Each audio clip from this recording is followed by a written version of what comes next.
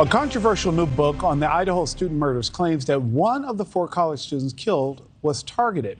But the family of one victim calls it pure fiction, claiming the author never spoke to them. Howard Blum's new book, When the Night Comes Falling, traces the months leading up to the murders. The book claims Madison Mogen was the original target of suspect Bryan Kohberger. This, as Kohberger's trial is now set to begin June 2nd of next year.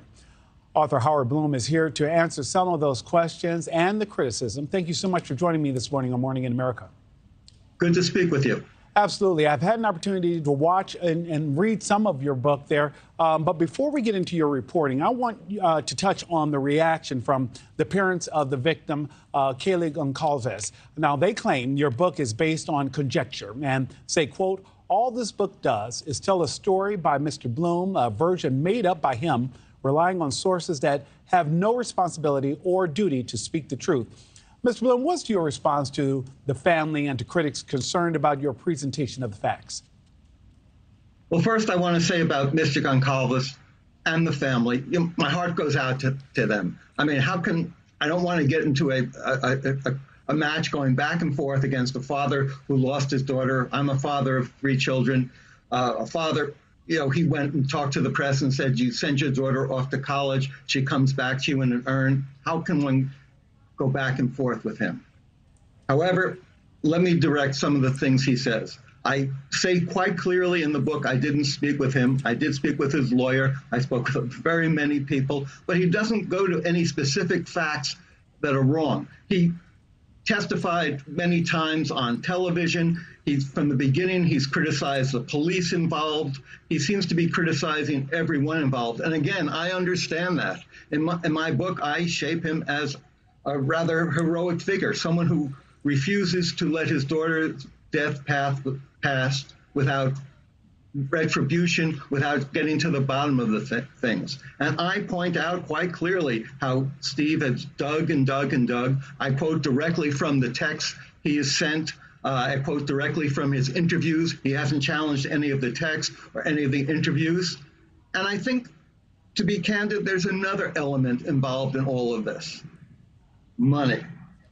I was approached by the Goncalves lawyer about a movie deal. I considered this involving them in my movie deal. I decided I didn't want to go that way. I was trained as a New York Times reporter. I was nominated for 2 Pulitzers at the New York Times. The Times ethic is you don't pay for information, and it just didn't fit right for me. Did they make a movie deal, a book deal with someone else? Is that an element in all this?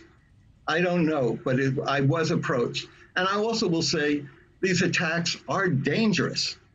He's writing a book about a killing. Well, there have been people who've been, the uproar against me, the uproar against people associated with me at HarperCollins is a dangerous situation he is creating. And also, I'm on the same page with him in many events. I wrote about the delay in the trial. I wrote an op-ed editorial in the Washington Post. Well, 4 days later after that, the judge finally sets a trial date. I'm on his side, but I think he wants to control this story.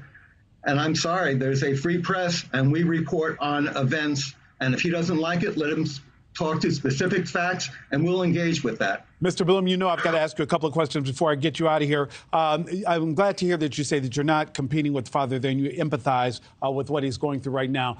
There are no shortage of people trying to cash in on all of this. In your book, though, you talk about how you believe... I don't think cash in is the right word. I mean, I'm reporting on a story. Are you cashing in on the events that you covered, the trials you covered? I really resent that. I find that's a derogatory remark, and I think my book is a work of narrative, nonfiction. It has literary standards and journalistic standards, and cashing in is the wrong way. I've written 16 books. I tell stories, and none of them ever were an attempt to cash in. They were an attempt to do a writer's and a journalist's job.